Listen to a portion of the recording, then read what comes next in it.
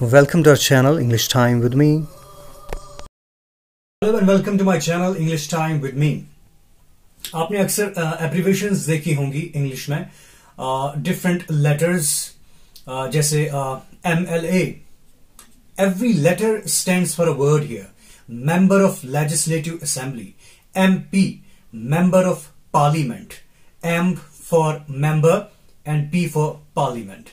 इस तरह से बहुत सारी एब्रिविएशंस होती हैं, लेकिन दो एब्रिविएशंस आपने ऐसी देखी होंगी कि लेटर्स हमारे पास कुछ हैं, एब्रिविएशन कुछ और हम कहते हैं. ठीक है, वर्ड्स हम कुछ और कहते हैं. फॉर एग्जांपल EG और IE, ये दो एब्रिविएशंस हैं. EG हम कहते हैं फॉर एग्जांपल, IE हम कहते हैं दैट इज. ओके, अगर EG फॉर एग्जांपल है फिर F होना चाहिए था यहां पर, और यहां E होना चाहिए था, फिर F और E होना चाहिए था. दैट इज अगर हम कहते हैं यहां पर फिर T और I होना चाहिए था, लेकिन यहां पर I और E है. So why is this so? The problem is that हमारे पास ये जो EG है actually it stands for a Latin word. मैंने लास्ट वीडियो बनाई थी, मैंने ग्रीक और लैटिन वर्ड्स थोड़े से डिस्कस किए थे वहां पर कि क्या होता है ग्रीक एंड लैटिन वर्ड्स. तो EG और IE, both of them, they are they stand for Latin words. Okay, EG for exempli gratia. EG जो है exempli gratia एक Latin term है, Latin term है exempli gratia, और उसी की एब्रीवेशन है EG.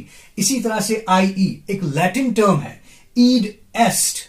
e.g.and, ठीक है, I-N-E, e.g.and, ठीक है, ये भी एक लैटिन टर्म है, लैटिन वर्ड है, उसी की एब्रीवेशन है IE.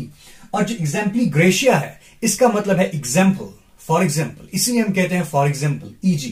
ओके, और IE जो है इट मीन हम कहते हैं दैट इज या in other words. Okay, but it stands for eat and EG stands for exempli gratia, and both of them are Latin terms, Latin words. Okay, अब इनका use क्या है, थोड़ा सा यूज भी हम डिस्कस करेंगे इनका यूज क्या है.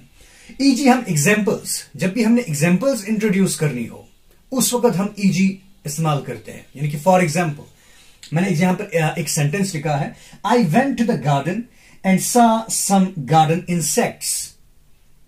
फॉर एग्जाम्पल बीज and worms.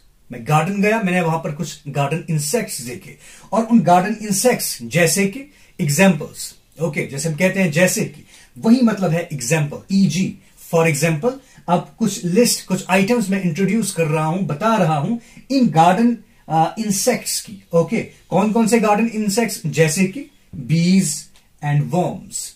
So EG for example. Okay, इसी तरह से यहां पर IE है, eat, it means that is, या इन अदर वर्ड्स जब आपने कहना हो, या कोई चीज जब आपने रीस्टेट करनी हो उसके लिए हम IE का यूज करते हैं, या किसी टर्म को डिफाइन करना हो, किसी टर्म की एक्सप्लेनेशन हो, उसके लिए हम IE का यूज करते हैं. मैंने यहां पर एक सेंटेंस लिखा है, my friend was with her secret admirer, comma, that is, comma, her husband. Okay, my friend was with her secret admirer, that is her husband. मेरा फ्रेंड जो है या मेरी फ्रेंड जो है वो अपने सीक्रेट एडमायरर के साथ थी. ना, what do you mean by secret admirer? ये क्या है secret admirer?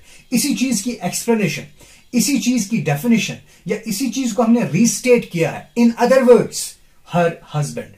Secret admirer means her husband, यानी कि मेरी फ्रेंड का हस्बैंड.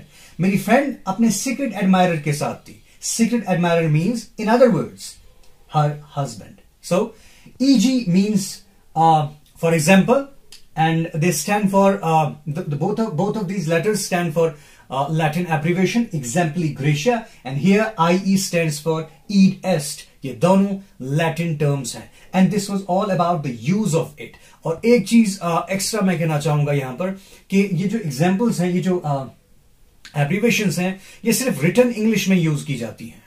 ठीक है, जब आप बोलते हैं स्पोकन इंग्लिश में ये चीजें यूज नहीं होती हैं.